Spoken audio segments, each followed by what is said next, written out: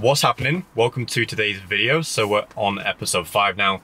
It's Sunday morning. I'm about to take the first day off I've had in ages, to be honest, and obviously the market shut at the weekend, but usually just doing prep and ASR and that kind of thing. So had a busy day yesterday, but today just kind of taking the day off and going golf with some friends, so that should be good. But yeah, today's gonna be an interesting video because I'm gonna be talking about what I've been working on recently. So mainly been focused on, for the first half of the year, working on my A game, but now I'm focused on bringing that B and C game up to a level where it can compete with the A game almost. Because I feel like my technical ability has increased quite a lot in the first 6 months, but my psychology and my solid B game needs to improve a little bit further. So we're gonna be breaking that down today. It's gonna be good.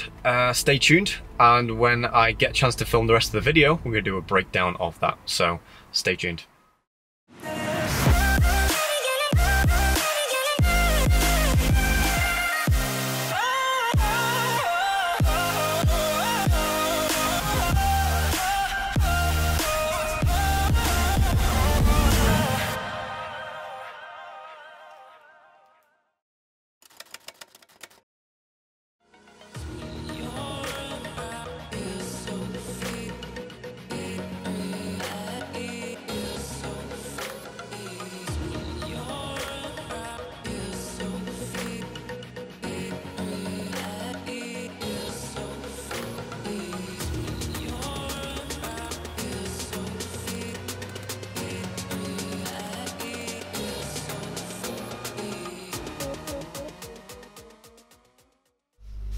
Right, so it's a day later now, it's Monday afternoon, and I'm going to break down for you pretty much exactly what I've been doing for the first half of the year, what I've been focused on, where my intentions have been, and you know, what's coming up for the next 6 months. I just want to talk about a few different concepts today because there's a few things that I think will allow you to understand the process I've been through, and one of those processes is called the Inchworm concept. So I'm not sure if you're familiar with the book called The Mental Game of Poker, but it's a very good book. It's applicable to trading in so many different ways from a mental aspect. So if you haven't already checked it out, I highly recommend it. I haven't actually gone through the physical book, but it's one of my plans to go through the physical book. I've just listened to the audiobook, checked out some PDFs, done some breakdowns, especially on this concept as well. This was more so a subconscious process, but then in hindsight, I look back and I was like, oh, that's essentially the Inchworm concept. So we're going to talk about that today. So essentially what I've been doing is, for the first half of the year, I've been really focused on bringing my A game up. So within your trading, think of it in the respect that you have different games. You have your best game where you perform at your very best, i.e. your A game. Then you have a B game, which is like a solid middle ground. Then you have a C game, which is essentially how you perform at your worst. Now, if you think about the best traders on the planet, or the elite traders, they're gonna want the minimal amount of variance possible, right? Between their A game and their C game. Essentially, not too much fluctuation. They wanna keep it consistent. They wanna keep that equity curve going up steady and not essentially like, you know, like flipping bombs hit the deck or something. So I think that's important because Mark Douglas talks about this as well. He mentions it. I think it's called the boom and busters concept. So you know, that's the main difference between successful elite traders and an amateur trader that has just come into the markets, or maybe is learning, or maybe not consistent yet. There's a very big difference. So the goal for me is to now, I still have a bit of fluctuation between that A game, B game, and C game. So I want to minimize that as much as possible and get myself to a place where there's very little variance, and I can essentially just be as consistent as possible. That's the goal. So yeah, that's what I've been focused on. So my A game, I've improved that in the way of more so from a technical ability, but also psychology, because I feel like as I've progressed with my technicals, my psychology is pushed up as well a little bit. But we're going to touch on that in a little bit as well. But yeah, I've been focused on my A game, mainly technical focused. I feel like my skill level for the first half of the year has definitely increased. And it's definitely where my focus has been on my technicals. I've been going through a lot of different content. I've been looking at what I can apply further, what I don't want to apply, and just improving and bettering myself as a trader, to be honest. Focusing on what I can refine myself as well.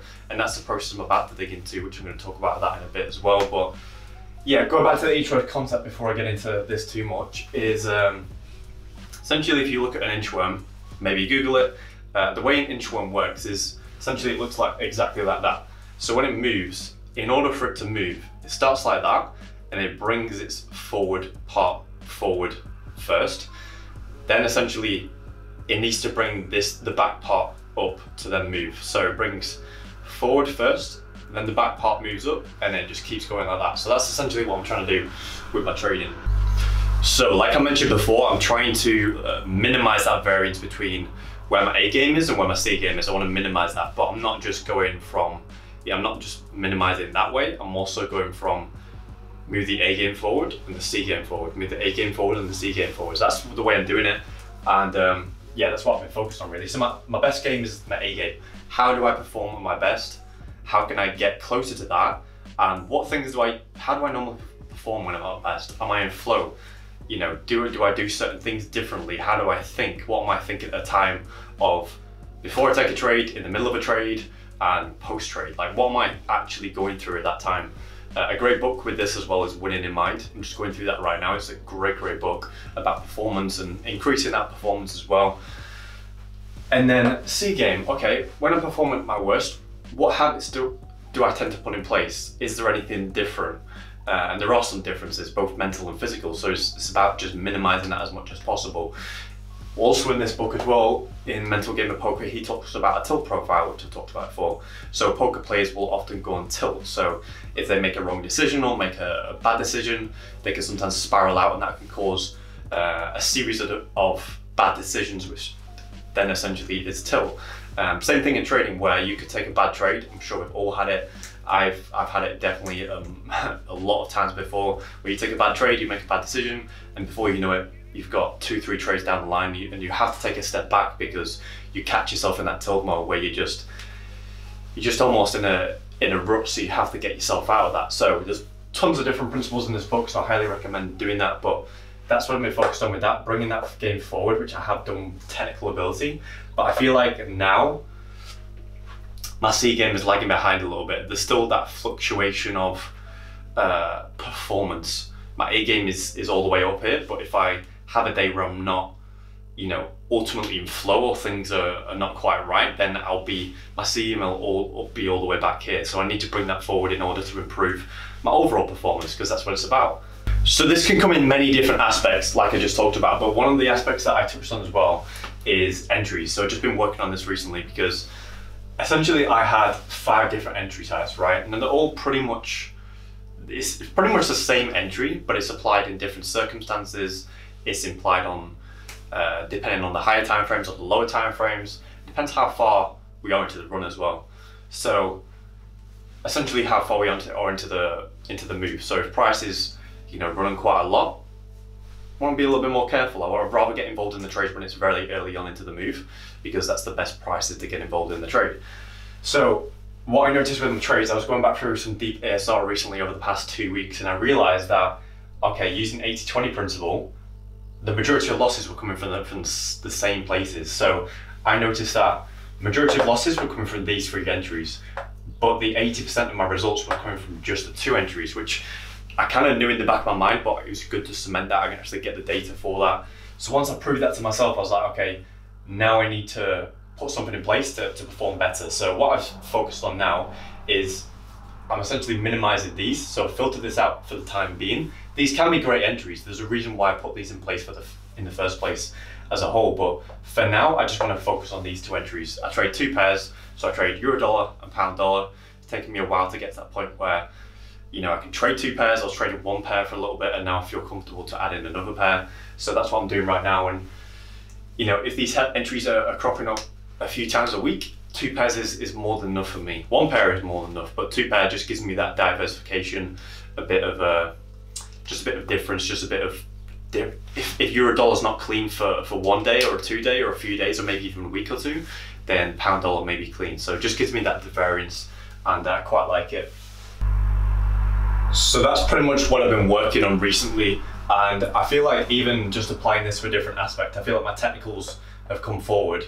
So essentially like this, imagine this, right? So I've been focused on my technicals, and actually with that, my B game and my C game has naturally improved as well, but my psychology has essentially taken my psychology's improved, but I definitely feel like there's some areas that I still need improvement on. Especially as you advance as well. Like for example, if you used to be trading on the 1 hour chart, the 4 hour chart, and you maybe take, let's say you would have taken 2 or 3 trades a week, for example, right? And then if you get further into your journey, you find your style, you found something, you've developed your own, essentially, mechanism to just perform well. Now you could take it, that can go from like 2 or 3 trades a week to like 8 or 10. So if you take 8 or 10 trades a week, there's going to be more variance, there's going to be more frequency. So naturally there's certain things that come with that. If you take, you could have taken, let's say you take 2 losses in a row when you're trading on the 1 hour chart, and that happens over the course of 2 weeks. It's completely different. That could happen in the space of 2 days or a day now. So it's getting your mindset and your psychology adjusted to that, and being able to do that at scale. So just putting things in place to do that. So I think you'll know what I mean by that. But yeah, essentially what we're doing, like I said, is just I've been moving that A game forward. B game to come forward with that, but I feel like the psychology is only improved a little bit. So the goal now is just to bring this up to a place where I can just overall perform really well. So what I'm essentially doing that with the psychology part is I'm just going to be focused on mostly just psychology stuff, books, different material, focused on refining my own things, taking just self-awareness as well, just taking a third person point of view and just being like, how am I performing today? Just keep myself in check. Like if you look to the side here, I've actually got a calendar, so for the next 6 months I'm just like tracking every single day pretty much what I'm doing, just like a basic routine, just keeping myself disciplined. I've always been very good at keeping myself accountable. I've always not really had a problem with that, but just to raise that accountability even more, I'm just doing this. It's just like the little things, such as, okay, am I eating healthily every single day? Am I putting myself in the best mental or physical environment every single day? Or am I working out every single day or most days, or doing something different per day? And just little things like that. It may not seem like a massive thing, and it may be completely different to trading from some people's aspects, but you've got to realize that trading is not just trading a strategy. Trading is not just trading a style. For people who just want to be consistent or have that goal of being consistent, yeah, you may not go to the lengths that I'm going, but my goal has never been just consistency. My goal has been, especially as I've developed, I've always wanted more than that. I want to become a master of my skill. In order to do that, you have to sometimes do things that normal people wouldn't do. There's levels to the game as well.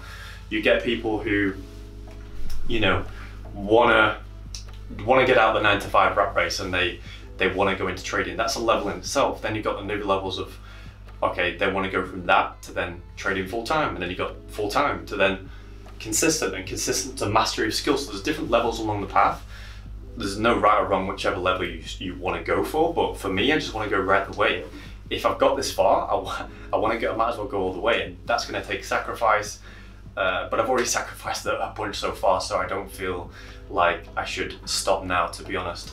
But yeah, I just keep myself in check and just doing different things. Like I said, healthy eating and stuff like that may not seem like directly affectable to trading, but for me it really is. If I don't eat healthily, and let's say I start snacking on foods I shouldn't do, spirals out, because that decision in the back of your mind, you almost feel, I don't want to say guilty, but you've made a wrong decision. So that can sometimes spiral out into trading, I feel. It's just the same in performance. So if I keep myself in check, that performance just creeps through into trading. And that's what I found for myself. So yeah, that's what I'm pretty much going to be working on going forward. And I think, like I said, there's different levels, and I think people are focused on obviously becoming consistent and stuff, but for me it's always been more than that. I want to become more than that. I just don't want to be just don't want to settle, put it that way. So overall, I hope you enjoyed this video. I think the main takeaway that I would personally look at is just self-reflection. Look at your own journey and be like, okay, what are my strengths within my trading? Okay, let's build on them. But also, what are my weaknesses within my trading? What am I maybe not so good at yet? How can I build on them? How can I strengthen them? How can I become a better trader through building that? So that's what I personally look at. A lot of things in trading come down to self-reflection in my eyes. It's not just as simple as, people think, where, I mean, how many times do I talk about this? It's not just trading as trading strategy. It's not being able to trade as trading style. You know, that's the very simplistic part. There's so much beyond that as well that you have to work on. So that'll be the key message today. Hopefully the whole Inchworm theory and a few resources to take a look at. So once again, check out The Mental Game of Poker and check out Winning in Mind, because they're two great books. So hopefully you enjoyed this video, and stay tuned for the next one. Hopefully I can get on more of a schedule. I don't really like to do a schedule with YouTube because I want to be more in creative mode. If I'm not feeling creative, I'm not feeling up to it, I'm just not going to film. But I think I will be doing more videos recently, because instead of spending time, you know, going through content and this sort of stuff, I'm going to be focused on my psychology, which should free up more time, and just allow me to just focus on just trade a lot more as well. I'm already trading obviously, but just allow me to be able to have more of a routine in trading, not just be like, cool, work block content, cool, work block this, work block that. Just focus on trading for a little bit as well. So yeah, hopefully you enjoyed this video, and I will catch you in the next one. Speak to you all soon.